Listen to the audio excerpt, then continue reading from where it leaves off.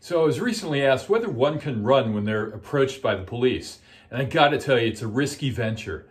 In 2000, the U.S. Supreme Court ruled in a case called Illinois v. Wardlow that unprovoked flight in a high crime neighborhood can give rise to reasonable suspicion and allow the cops to chase you down, stop you, and pat you down for weapons.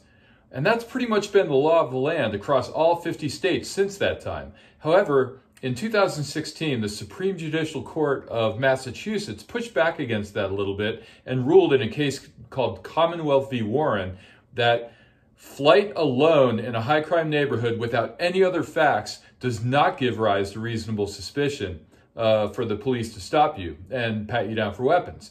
So honestly, I got to tell you, it's a risky venture. It's likely to backfire on you, and you could pick up additional charges as a result. So be careful out there.